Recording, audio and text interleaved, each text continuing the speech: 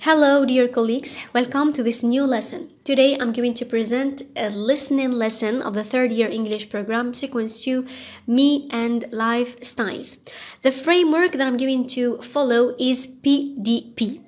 Pre-listening, during or while listening, then post-listening. Now, concerning the lesson of ED endings, since you know that it has been integrated as a new lesson in the second sequence, so you're going to present it as an integrated skill in the lesson that you want. Okay, if you want to integrate it after a listening lesson, or you want to integrate it after a grammar lesson, okay, after the past simple tense with ago or the past simple tense alone, you are really free. The most important thing is that you have to present it as an integrated skill, not as a separate sub-skill, since we know that pronunciation is a sub-skill. So the objective of my lesson, so by the end of the lesson my pupils will be able to talk about the childhood memories, and here I have integrated games, okay, with this lesson because they are really related.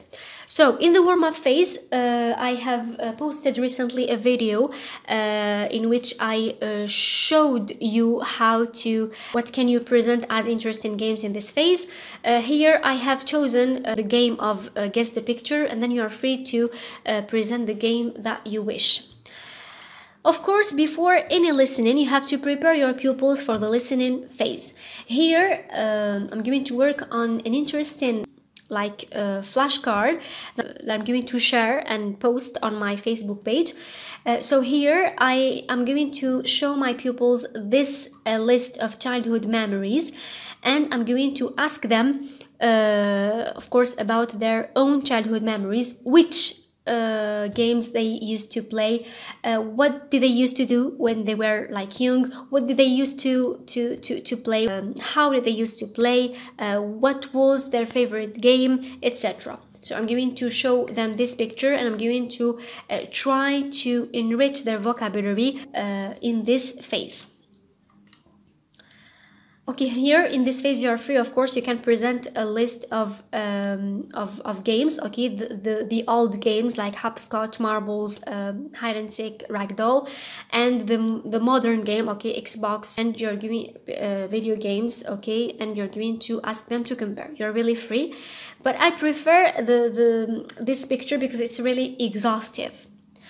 Then you're going to tell them that they're going to listen to a conversation between Jenny and her grandma Elizabeth, talking about, of course, asking her questions, okay, about her best childhood memories, about the games she used to play in the past, or they used to play in the past, and her best childhood memories.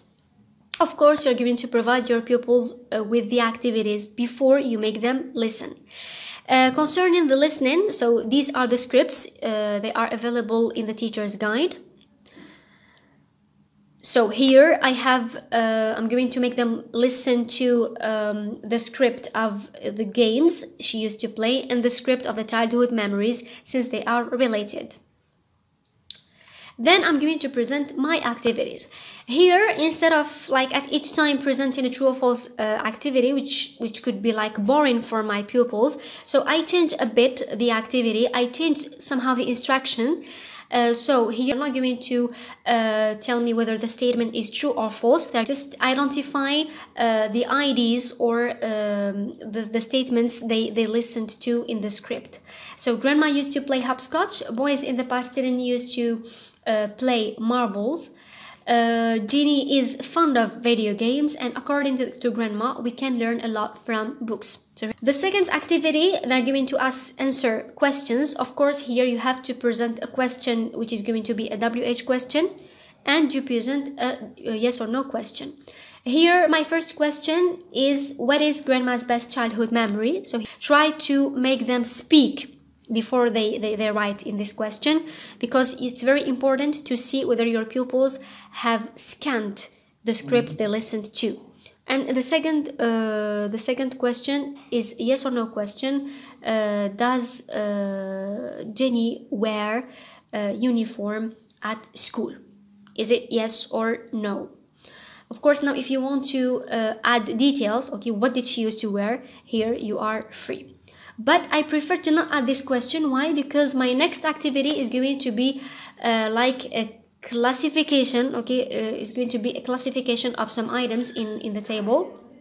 Here I have presented some items, some clothes items and some games items, and I asked my pupils to classify them in the table Grandma and Jenny.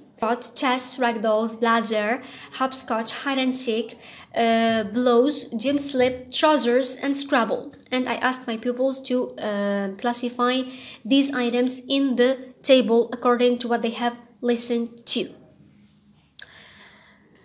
And my last activity, of course, here in this phase, my pupils are going to like reinvest prior knowledge. So in this phase, I am in the post-listening phase. So my pupils have the necessary luggage to produce something. When I say produce something, it's not like it's not necessary to write a long paragraph or an essay or like write in a dialogue. They have to produce at least the minimum. Okay, don't expect too much from your pupils, because we all know the level of our pupils. Okay, so we have to make them produce at least the minimum. So here I'm going to present again this flashcard, and I prefer to make photocopy so that my pupils are going to see each picture, okay, and they're going to write. For example, here you have a question: what did you used to do when you were a kid? Okay, here they're going to say, when I was a kid I used to, and they're going to choose. Here I introduced the semi-modal used to, so that I'm going to present it in the next lesson, which is going to be a grammar lesson. I preferred to leave this semi-modal at the end in order to not like make them get confused, because we have the past simple tense, which is really like new for them, and then we present past simple tense with ago to break the routine of the grammar lessons with the listening, in order to be able to present a new grammar lesson. Of course, and you're going to rely on the listenings they have dealt with, so they get familiar with this semi-modal. So they have like guessed the meaning, and they have like understood the context of this semi-modal. So now I think that my pupils are going to be ready to assimilate the new rule of this semi-modal lesson. So I'm going to ask my pupils to rely on this flashcard in order to tell their friends, okay, about their best childhood memories, following the examples that I have mentioned, of course. Okay, they will like this activity. Of course, the last activity should be motivating, because if you ask your pupils to write like, now we have dealt with childhood memories, you talk about your favorite childhood memories, they will have no idea. They will have no idea to write about. Believe me. So you just have to motivate them by showing them flashcards, pictures, videos, in order to make them write something. That's all, my dear followers. Thanks for watching this video. Don't forget to subscribe, like, comment, and share all my videos. Take care of yourselves. Goodbye.